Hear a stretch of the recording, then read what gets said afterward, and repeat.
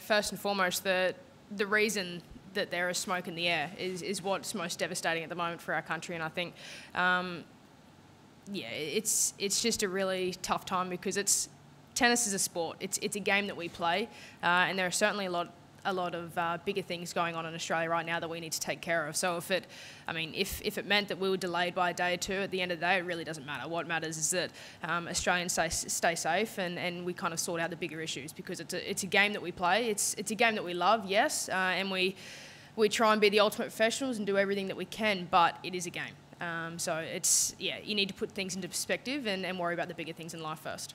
Yeah, it's been really terrible. It really has. I think for me, this started 2 or 3 months ago. We have to remember this has been going on for a long time across our whole country. And the first I saw of it was actually flying home from the Fed Cup final from Perth back to the east coast of Australia, and we could see some of the smoke haze and some of the fires from the plane. So that really hit home with me. And it was actually one of the first stops that I made in my off season. Was Gary and I went down to a local RSPCA near where I am, one of the bigger locations, and we decided that early in November we were in a position where we could donate and fundraise a little bit. So it was an opportunity for us to donate just over a touch over $30,000 worth of funds and different bits and pieces to the RSPCA, which they desperately needed at those times in early November. And obviously the worst of it is still out there at the moment. This has been going on for 2 months, but to be able to do that and just donate that little bit and just kind of do our part to help has been incredible. And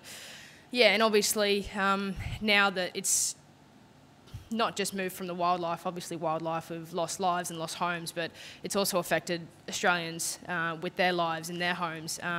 It's been really nice, and we've been kind of sitting down and thinking, and with my team, with my family and everything, and trying to think of ways that we can help. Obviously there have been some really great initiatives from cricketers, tennis players, golfers, soccer players all over the country, people trying to help out. And I think as well we've come to the decision that any of my prize money here in Brisbane will be donated to the Red Cross to go towards the families and homes that have been affected. Now I've been able to give a little bit to the wildlife and to the people as well. It's been really, really special.